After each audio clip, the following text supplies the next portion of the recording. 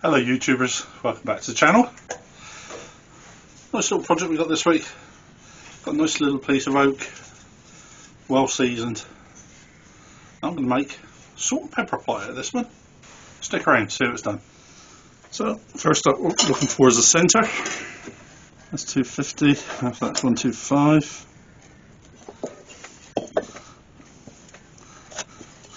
Line across there. And we also want to find this middle of that. That's 100mm. I'm better off using that.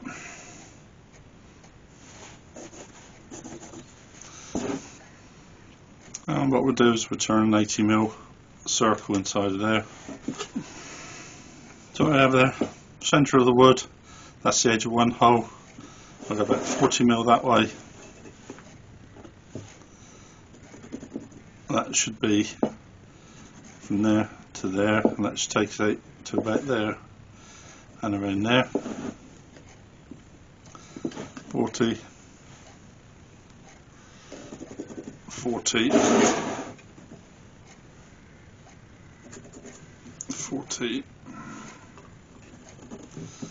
and 40. So that should give us a circle in there and a circle in there. So turn that in there, turn that in there, and that will be our salt and pepper holders. So I just want to mark that.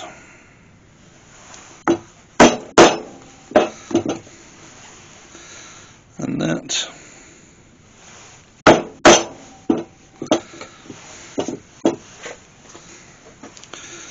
I just want to drill 2 holes through there.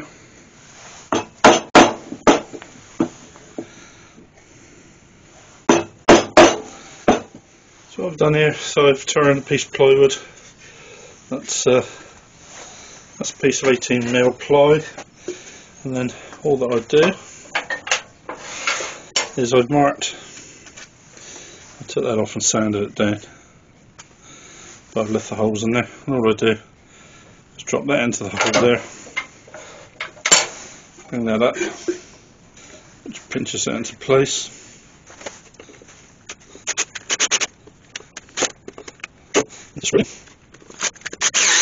I have counterbored that, so the screw heads, should I come in there, the screw heads are well below there. So what I'm doing now, I'm just putting 2 small screws either side just to hold this in place, because either my block of oak was too long or my plywood backing board was too short, because the screw that I put through there was only just catching the edge of it, so it was just a bit of belt and braces really.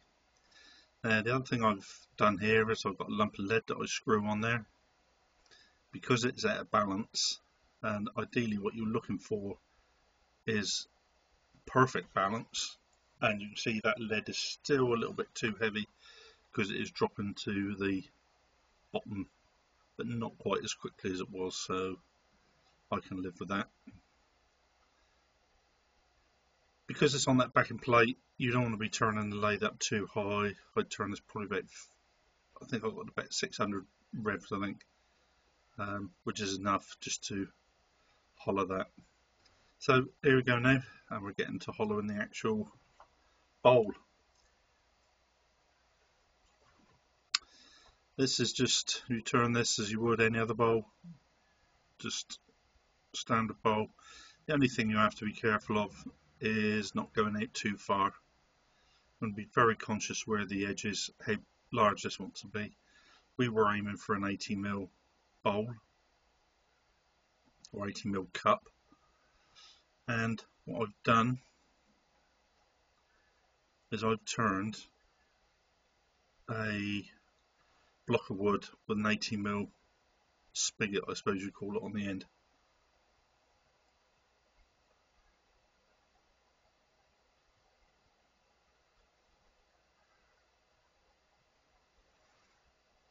And you'll see shortly how I use that. I have to say this oak was really hard, really was dense to turn. You see there, I was just checking the depth.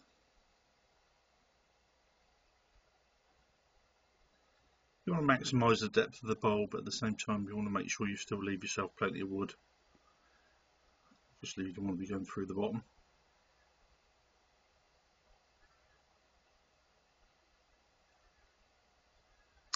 What I've done there is I've just gone in with a skew chisel because I don't want to start with a curved edge. I want a flat on the edge of there because I am at a later date going to be fitting some lids on there. And what I want is the lid to fit in nice and snug and nice and tight.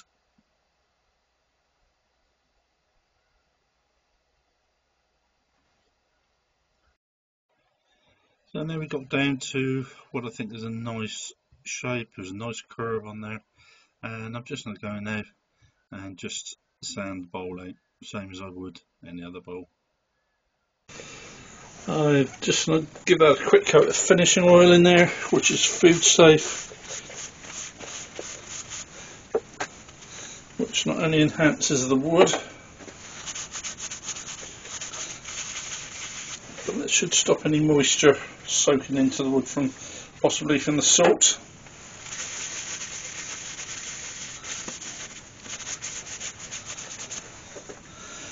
It really does enhance that oak and makes it look beautiful. Lovely natural colour in there.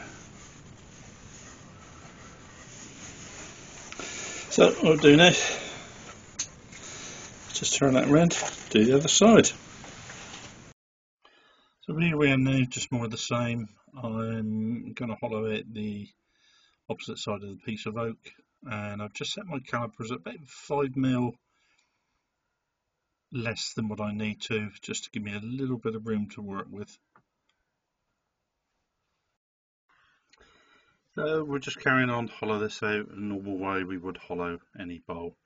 The only thing we really need to do is pay particular attention to that lump of wood that's flying around there every now and again. So what I've done there is I've just turned a scrap piece of wood and I've turned it so it just nice tight fit in the hole that I'd already turned, so that I know that if it's a nice tight fit on there, both holes will be exactly the same, and then I can turn both the lids exactly the same. So almost there now. I've just taken a tiny little piece out, and that really is a good fit in there now. Really nice tight fit. So that was what I was looking for. So now we can just move to hollowing it out and try our best to make that hollow exactly the same as the other one. I think if you wanted to make these absolutely perfect, you could cut a plywood profile of a semicircle and fit in there, and you would end up with two exactly the same.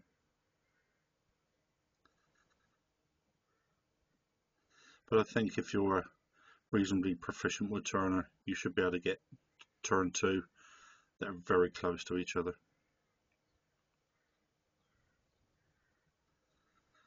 So here we go now, and we're just hollowing this in the usual way. Just gradually working our way down through.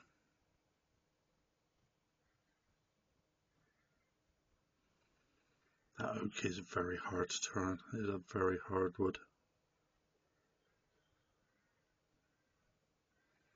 But you do reap the benefits when it's all finished, when it's all sanded, because it looks absolutely gorgeous.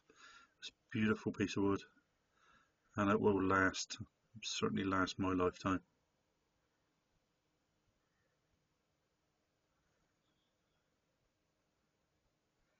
So we'll just carry on down, we'll hollow this out, and then we'll move on to the lids. And just apply a coat of finishing oil.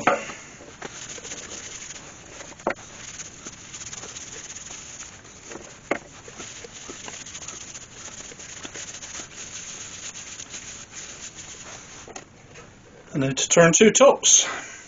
So I'll cut this piece of oak for the lids, and it measures 100 by 100 by 150. So I'm going to turn that down to around 90mm diameter, and then that will make my two lids for me. So first thing I need to do is knock those corners off.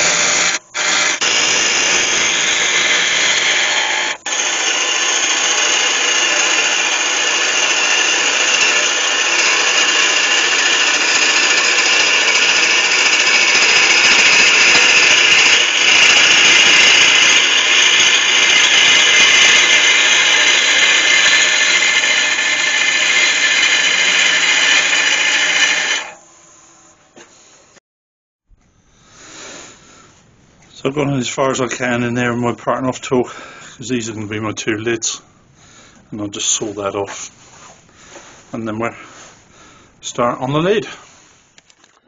So down I've come in my calipers. I've set these probably about 3 or 4 mil oversize, and I'm just marking on the bottom, because the piece to the left hand side of the screen, that's what's going to fit inside of the pots to give me my lid. So what I need to do now is just turn this down so it's a nice tight fit inside of that pot. So at this point it's just really just a little bit of trial and error. You can see on there that's almost there, that's just a little rock in there. So I come back in my skew chisel, and what I do is I just turn my skew chisel up slightly, which gives me an undercut at the shoulder, and then I just bevel that edge over slightly, and that'll allow for the curve inside of the pot, and we end up, that's a really good fit.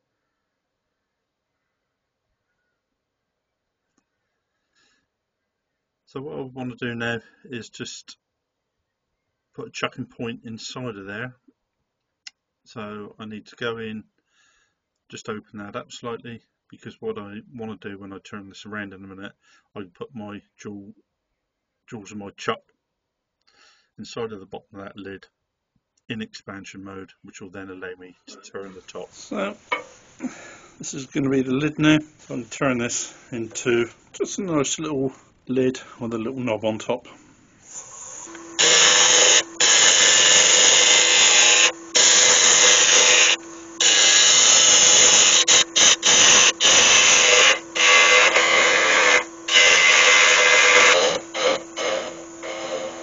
Now this is going to be in everyday use, so it has to be functional, but it can look reasonably fancy at the same time.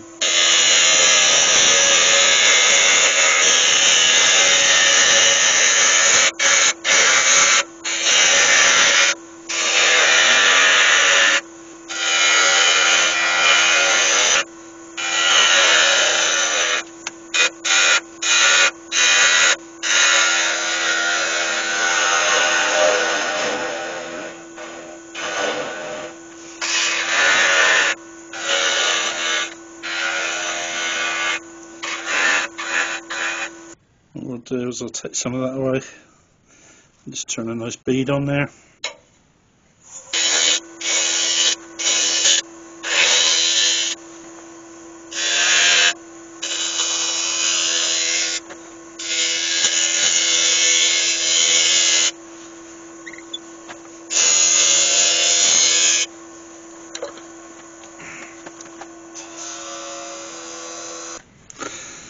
Well, that's all turned up, that's all sanded down. That's quite nice. Let's put some sanding sealer on there and a bit of wax.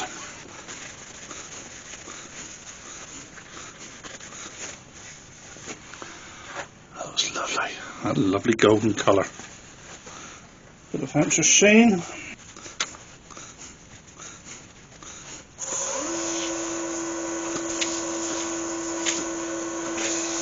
Oh, it's beautiful. Really beautiful wood. So that's one half done. Now the difficult bit is turning another one, because that's the same as that. Let's put it on that side. Well, here we go, YouTubers. I've put it on the bandsaw. As you can see, where those two screws went down through, I've cut them off, we don't need them anymore. And I've sanded it all up, rounded over the edges, made it all nice and smooth and very tactile. So now we give it a little bit of finishing oil. A bit in there, a bit in there.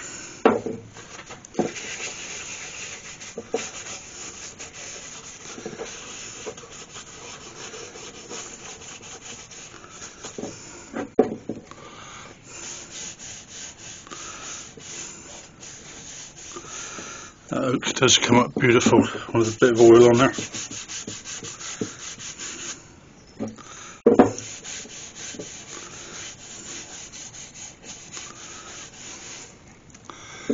It does give that a really lovely look.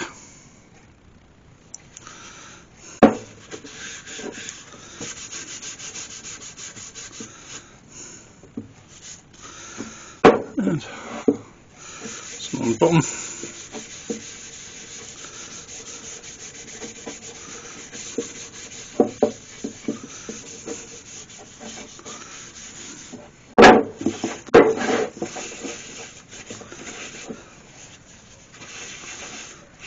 So what I intend to do is just take this down a little bit, because I think that is too big for that size of that pot that it sits on.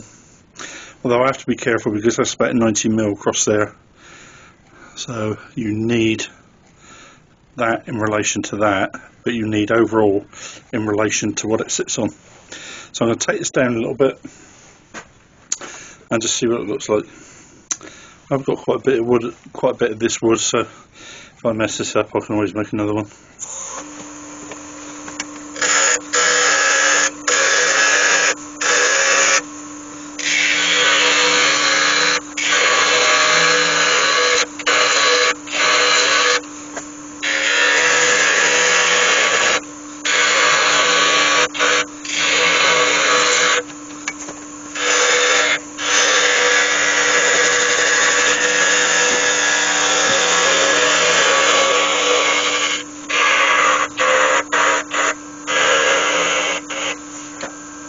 Right, let's just sand that up, and I need to burn a wire line in there, or probably not, I didn't hear well on that one. I'll just sand that up.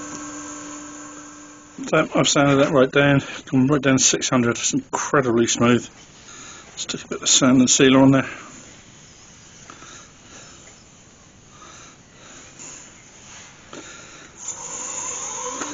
Got a quick buffing.